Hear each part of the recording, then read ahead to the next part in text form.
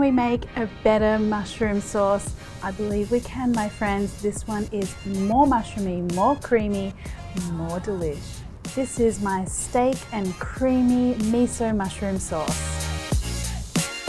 Creamy mushroom sauce, one of my favorites, all-time great classic, but I'm gonna make it even better, I think, with just a few little additions and a couple of little techniques to really boost the flavor. Let's get started on that flavor first of all. And the first thing we're going to do is make a little beefy miso stock. So already a little different to your regular mushroom sauce. Beef stock, I just want to heat that up gently. Now once I can see some steam happening there, I'm going to add in my miso paste. So I'm using a white miso paste, also known as sweet miso paste, also known as shiro miso paste. It's kind of like the regular one that you can find most easily. And that's going to go in here. And this is basically to kind of get it dissolved and infusing that beef stock with that miso flavor. It's going to add more umami, more savoriness to the sauce. It's a really good addition. Okay, so you don't need to like hard boil this or anything. I'm just waiting for that miso paste to dissolve, and that's looking pretty good. So I'm going to take that off the heat. And now the mushrooms. So I'm just going to go with some brown button mushrooms here and also some portobellos, so slightly larger ones. And one of the key differences I think between like a really awesome mushroom sauce and one that's kind of like is the size of the mushrooms first of all. If you slice them too thin before you get going in the pan, they kind of disintegrate and just kind of left with these little slimy bits of mushroom. I mean, that doesn't sound very attractive at all. So what you want are some nice chunky bits of mushroom. So go a little thicker than you think you might need. You know, that's like a good like 3 centimeters thick there. And now for the button mushrooms, again, the same idea. I'm just going to cut them in half. Now here's a really key part of this recipe. Don't turn away right now. Don't check your Instagram feed. This is it, guys. You want to get a really good sear on your mushroom. You want a really wide pan, much bigger than you think. A little bit of oil. So no, I'm not starting with butter. That'll come later. I want some oil first. Really hot. Mushrooms go in.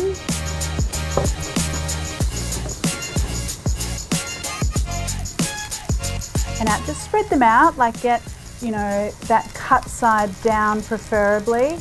And now a little sprinkling of salt. The salt is going to help to like draw out the moisture in those mushrooms. By drawing out the moisture, we're going to get a better color and sear on those mushrooms. And then don't touch. Don't be tempted to move them around or anything. I just want them to get some color. In fact, it's just as important that you concentrate on this initial sear of the mushrooms as it is on searing your steak. It's going to make all the difference. Okay, it's been a couple of minutes, so let's have a look at the color. There's plenty of drama here. We've got some steam, we've got some smoke. Perfect. And yes, look at that. See how beautifully golden and caramelized that mushroom is? That is pure flavor. And then check out how dry the pan is. That's the other key thing. So we haven't got mushrooms that are stewing in their juices, we've got them really searing. All right, those are some really good looking mushrooms, my friends. Let's get going on the rest of the stuff that we need. I'm gonna finely slice a shallot. Okay, and so now we're gonna add the butter. I didn't add the butter at the beginning because the milk solids in the butter would have burnt and gotten really dark brown and kind of a bit bitter. Not what we want. I just want that butter flavor. So I'm gonna put that in now. And some garlic. Again, if I put the garlic in at the beginning, that would have burnt because I needed that high heat. And those shallots.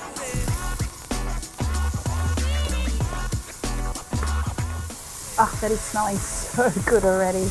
I love that garlic mushroom smell. Okay, let's make things a little special here. Let's put in some thyme. I just throw the whole lot in. I quite like having the sprigs in the sauce. I think it looks nice and rustic. Before that butter colors too much, I want to deglaze the pan with some alcohol, and I'm going to use some sake because, you know, doing a bit of a Japanese theme. Some white wine would be good too. Now the key here is let that alcohol evaporate until the pan is almost dry. Okay, that liquid's all but gone. Now I'm gonna add in that beefy miso stock.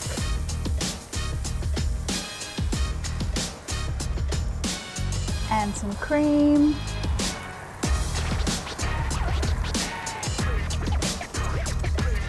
Okay, so now what we want to do is let all of those wonderful ingredients in there make really good friends, and we want to wait for that sauce to thicken up a little. Now take a look at that. That is looking creamy and thick and amazing. Just a few little final finishing touches here. I want a little dash of some white pepper. I like the white pepper because it doesn't like take over in terms of flavor. This is all about the mushrooms. So just a little dash there. And then here's another little secret ingredient that you won't really notice the flavor of particularly, but it will kind of lift the whole dish and brighten everything up. And that is lemon zest. So just a couple of little passes with the grater. You don't need the whole thing, that would be too much. And now a little smattering of chives.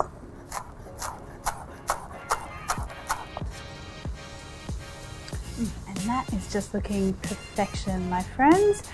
At this point, I'm going to take it off, and it can afford to sit there for a few minutes while I cook my steak. Okay, so fairly standard with the steak here. I want a nice seasoning of salt, just a little touch of oil. I like to start with some oil and then finish off with some butter. That way I get a really nice kind of clean, buttery flavor at the end.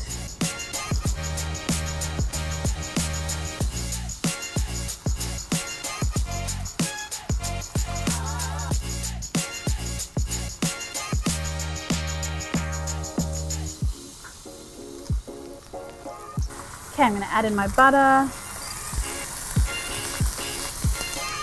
And just to echo some of the flavor in the sauce, I'm going to add some thyme sprigs in here as well. And now at this point for me with a steak, it's all about basting and turning and basting and turning.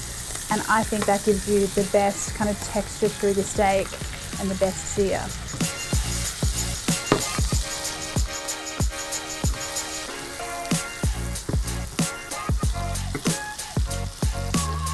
So at this point, I'll get my mushroom sauce back onto the heat and warming through. Now, if your sauce has thickened up too much and it starts to look a little grainy, just add in a splash more beef stock or a little bit of water and it will come back to life beautifully. But just look at that gloss and that shine and that, oh, this is gonna be totally lush. Okay, let's put this all together. Steak out, and now sauce.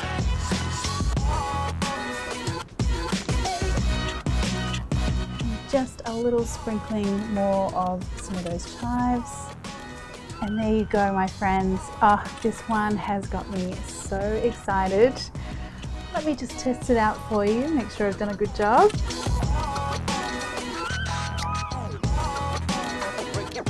Oh, this is going to be good.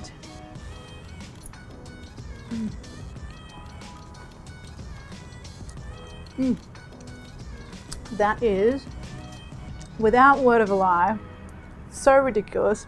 I mean, you know, the mushroom is beautifully firm and everything tastes really mushroomy. You know when you get those like steak mushroom sauces and like the mushroom is really slimy and really thin and there's no substance to it? This is all mushroom and then all steak and then creamy and salty and savory and just like epic.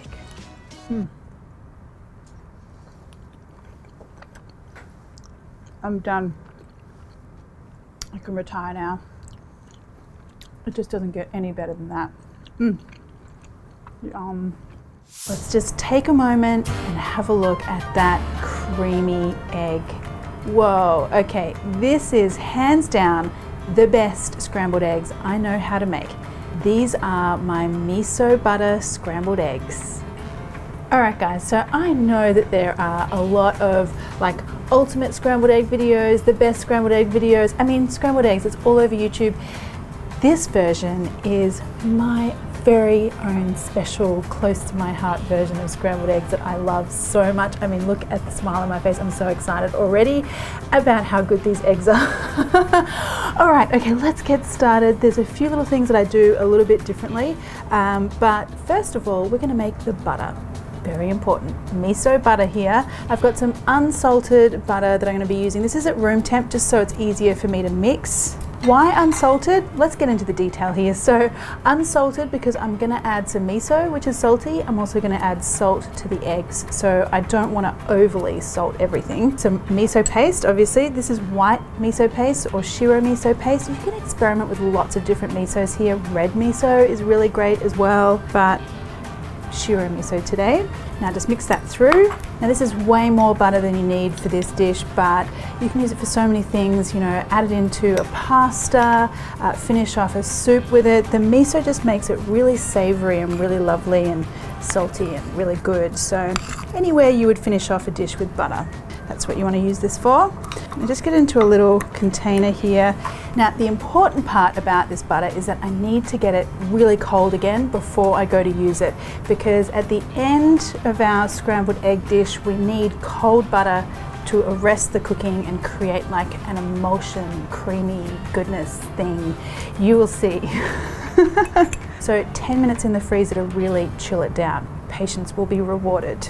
Okay, so here we are, butter is nice and firm. Now we can get started on our eggs. So I find about 3 eggs per person is good. So I'm gonna do a 2-person today. Now I like to add the salt straight into the eggs. And for me, there is no need to add extra cream or extra milk here, because what we really want to have is that really rich, eggy taste. So why would we want to dilute that? And we're also going to be adding fat with the butter. So there's no need to add any extra kind of milky fat here, unless you don't plan on using the right amount of butter, which I plan on using the right amount of butter, which is a lot of butter. So just eggs and salt, that's all you need.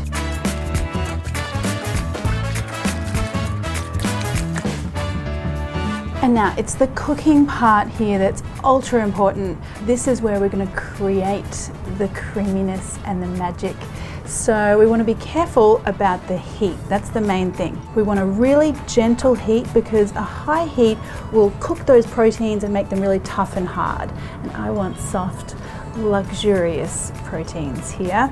So the pan should be warm, but not super hot. You should be able to put your hand in there and actually touch the bottom without it burning. Now I don't want to be responsible for burns, so just be careful when you're doing that, but it shouldn't be really hot is the moral of the story. Now add in your butter. I want a good tablespoon here, maybe a tablespoon and a half. And just let that butter melt. Shouldn't even be foaming. That's how gentle the heat is. Now that the butter is melted, I can go in with my eggs. And now just let them sit, leave them alone to just start to set on the bottom of the pan, about a minute or so.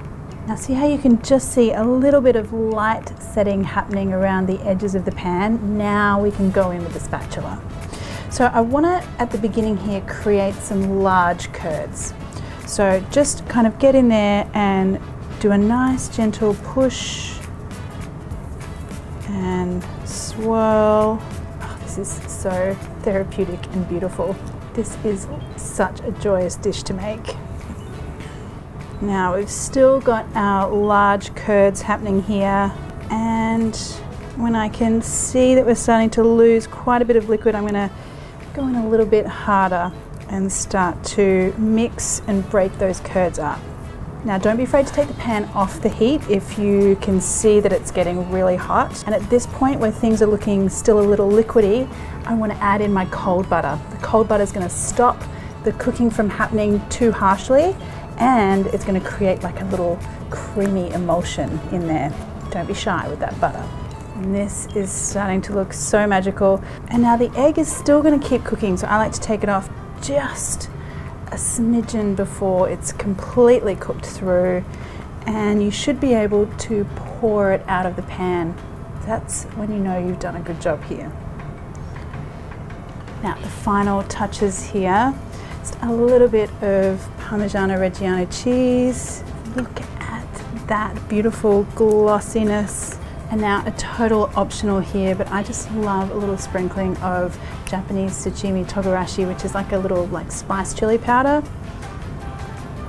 And there you go, guys. I mean, these eggs,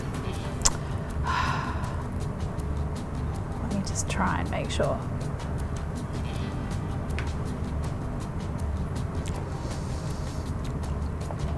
I mean, it's so ridiculous how good that is.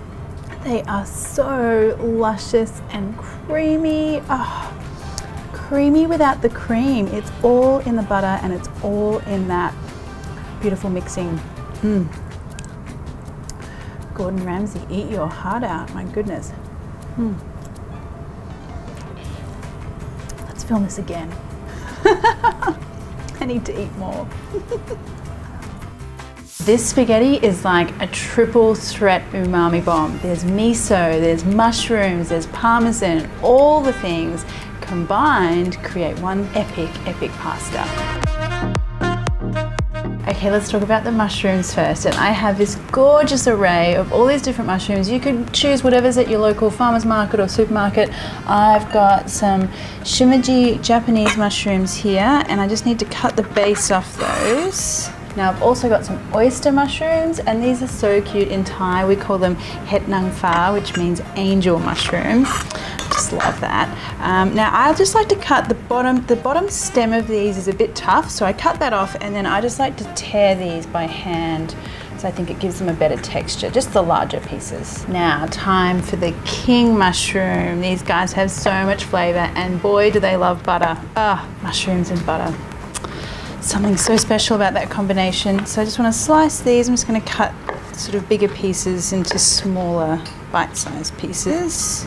And I've got a few button mushrooms here. Now don't think you've got to go out and get like a billion mushrooms to make this pasta. It's just as good if you just use one or two types, or even just a plain button mushroom like these ones. And the shiitakes. Now the stem on the shiitake is also a little bit tough for me, so I take those off and then just slice those. And finally, some enoki mushrooms. And I love the texture of these. They go all silky and soft, but I'm going to leave them separate to the others because they just need to go in at the last minute, otherwise they overcook a little. Okay, so that's my mushrooms all done and prepared. So now we're going to get on to the pasta sauce. Now butter first, and then just a little dash of vegetable oil. You could use olive oil as well. Once that butter is foaming, I'm going to add my mushrooms in, and then just a little bit of salt. So the miso is going to be salty, so we just want a little bit here just to help draw out the moisture from those mushrooms.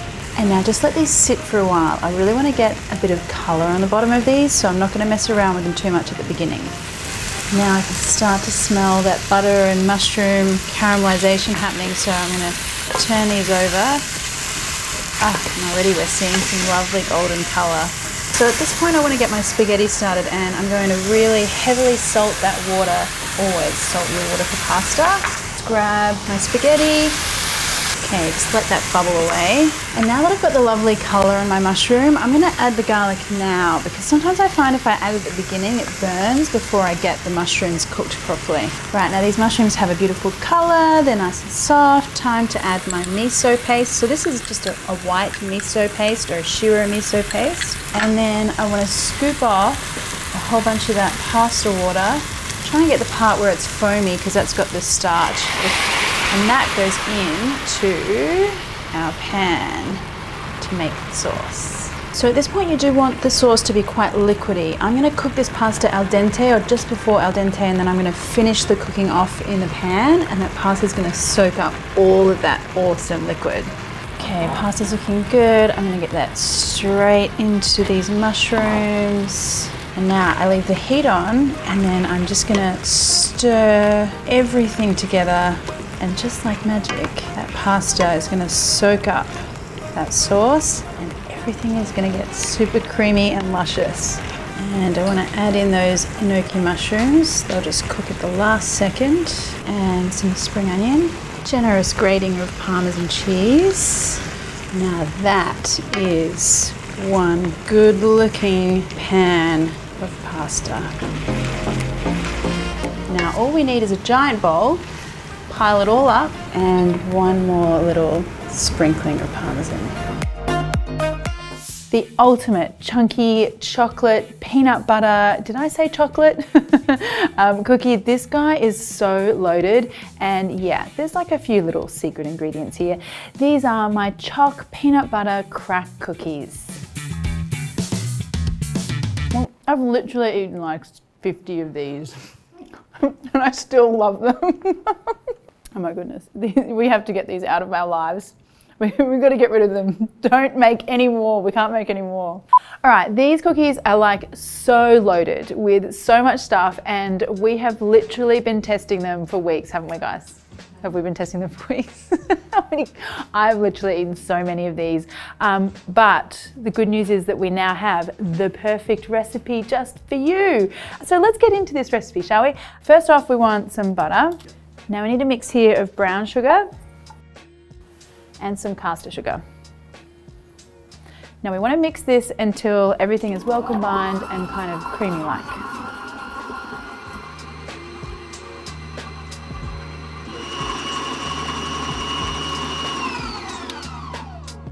Okay, so once things are looking a bit like this, then you just want to scrape everything down. And now we go in with some fun things. The start of the fun things. First of all, some miso paste. So this is going to add a little salty kind of kick to everything, which just makes things so much more yum, I think. All right, so miso goes in and some peanut butter. Now I'm a crunchy kind of girl, so you could go smooth. I like crunchy. Are you smooth or crunchy? Let me know. Dax, are you smooth or crunchy? What are you? Crunchy. You crunchy? All the way. Haley? Crunchy. Crunchy. All the good people like crunchy. Okay, give this a mix.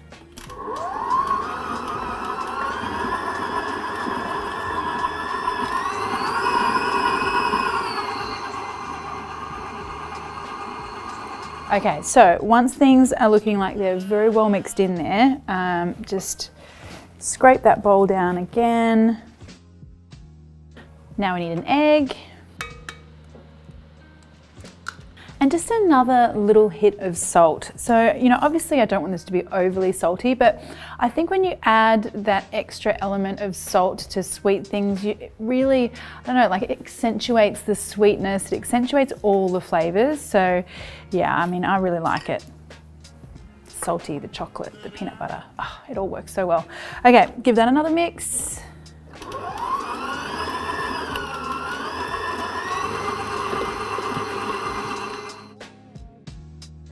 Okay, so we're going to go with some flour here. Now I'm using a low protein, or what might be known as a cake or cookie flour, which you can find in your baking section in the supermarket. Look, that's just going to give you like a lighter, crispier kind of cookie. But if you've just got all-purpose or plain flour, that's cool as well.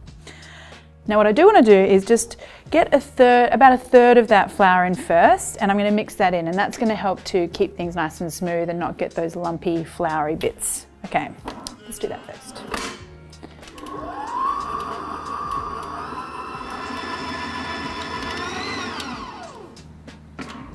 So now we can add in the baking powder and the rest of our flour.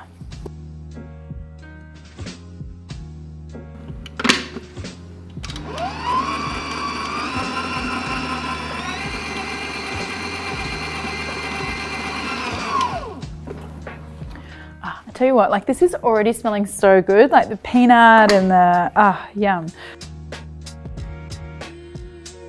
Okay, so let's grab this out. Now we can add in even more fun stuff, okay? I have got some chocolate here, and I would rather, if you could, use some nice big blocks of chocolate, because I do want nice big chunks of this rather than sort of like small little choc chips. Now I'm using a dark chocolate today, but you could do a milk chocolate if you want to. Okay, chocolate goes in. Next up, chopped roasted peanuts, and just fold that in. It's almost like there's more chocolate and peanuts than cookie dough.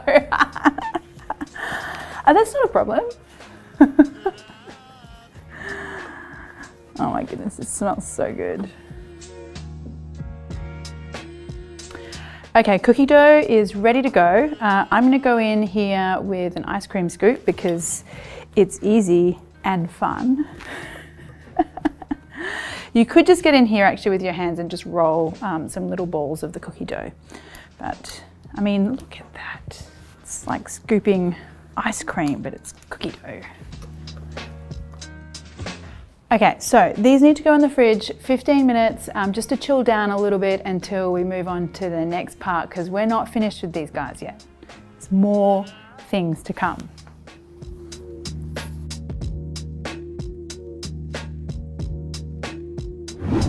Okay, so these are out of the fridge, they're ready to go, and you're gonna think I'm a little crazy, but we're gonna do like a cookie crumbing station here. Trust me, this is gonna be epic. All right, okay, so first of all, I'm gonna get some of my peanuts into a little plate here. So these are just more chopped roasted peanuts. I've got some dark chocolate here, and I have some more peanut butter. So I'm gonna get a little scoop of peanut butter and just smear that onto the top of each of these little ice cream balls of cookie dough. Okay, so here's how this goes. Grab yourself a little ball of cookie dough, sprinkle over some chocolate on the top, some chopped chocolate. Now, into your peanuts, roll that around. Woohoo, look at that. That is one loaded ball of cookie dough. Okay, keep going. And don't eat all that cookie dough, although it is really good to eat. I mean, really what you should be doing is like saving half the cookie dough, putting it in some ice cream. Okay, so these are ready to go. I've got my oven at 160 Celsius. Now, cooking time between 15 and 20 minutes. And I say that because it depends on how big your scoops of cookie dough are. But you'll see, you'll get a beautiful golden edge around the outside. We'll come back and have a look.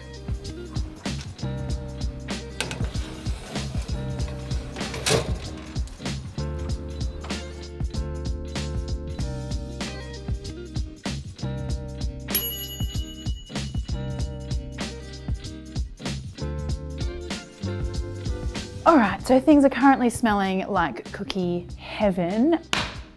Now, these guys are gonna look, see how they've kind of got that golden edge, but if you kind of move them around now, they'll be very soft. So you need to exercise some patience and just let them sit around for at least 10, even 15 minutes and just wait till they firm up a little bit.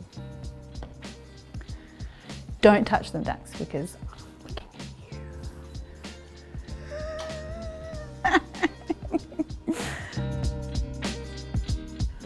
okay, we're back. These cookies are looking amazing. Let's just get them out here.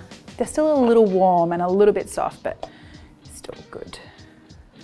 Okay, should we get in here and have a look? Let's get in here and have a look. Okay, so just break one open. Oh, wow. That chocolate, I mean, look at that ooze. That's just incredible. I love it. I love it so much. But let's just try one, shall we?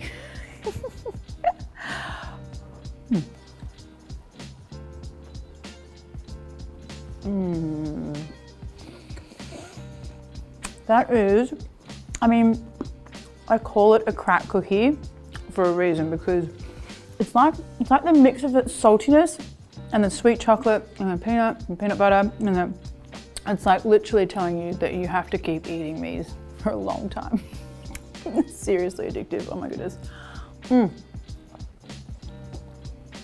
So yum.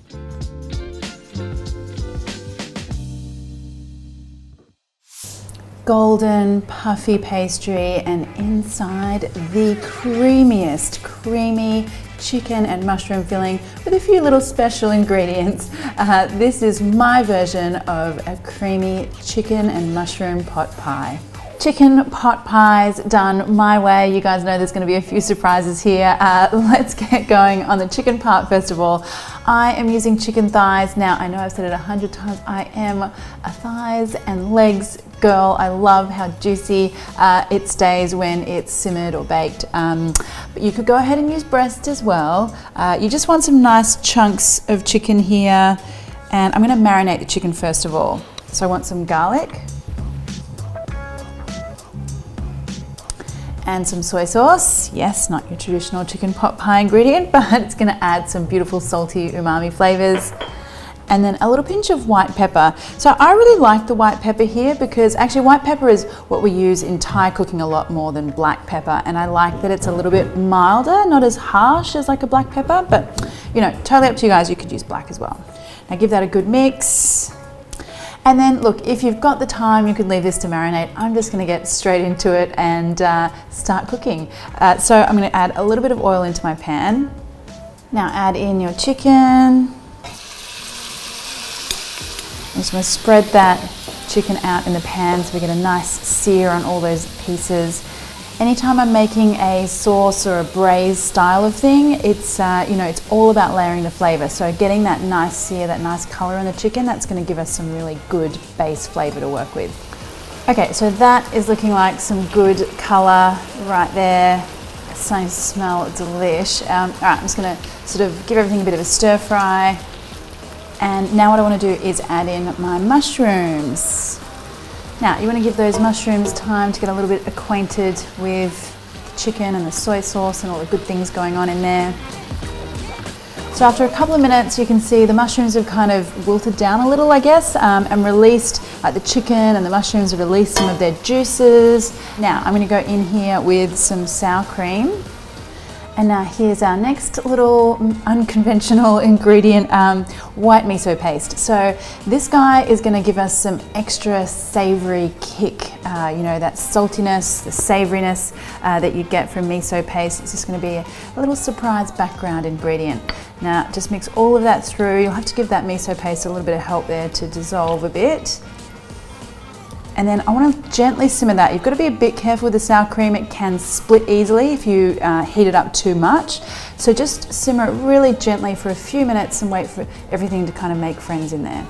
Okay, so this is looking and smelling amazing. I want to thicken up that sauce a little bit more though. So I'm going to add in some corn flour mixed with a little bit of water.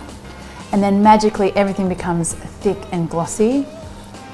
Last thing, I'm going to add in some spring onion.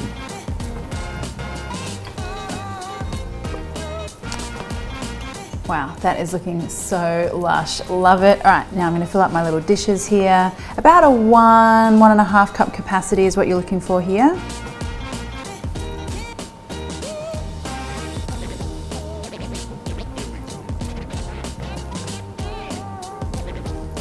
And now for the pastry. Puff pastry is what I'm using, and I'm just going to go in here and just make some squares.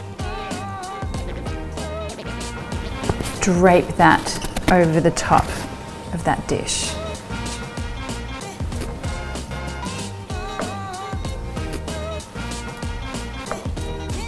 Now you want to brush these with some egg. My little tip here is use just the yolks because you'll get more of a beautiful golden color that way. So make sure you get all the sides as well.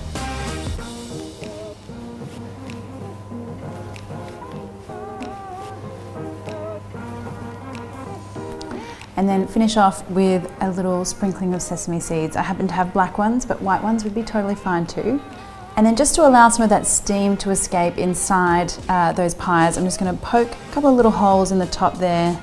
And then these go into the oven for about 20 minutes or until that top pastry is all puffy and golden and delicious.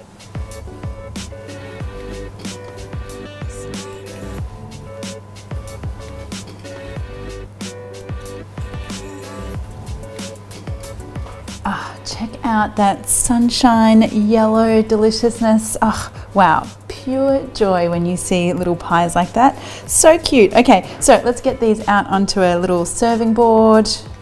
And that, my friends, is a very easy, slight little bit of a twist on a chicken pot pie. Now, let me get in here and see what's going on. I can't wait.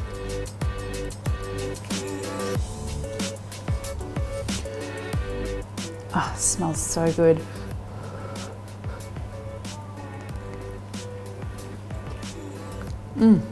That was the biggest mouthful ever. But wow, that creamy chicken mushroom filling is such a star. Oh my goodness. Look at how smart, it's just pure joy, guys. It's creamy, it's savory, it's chickeny, and then that beautiful like crusty, puffy, buttery pastry. Just out of this world crazy good. Oh, I hope you guys love this one as much as I do.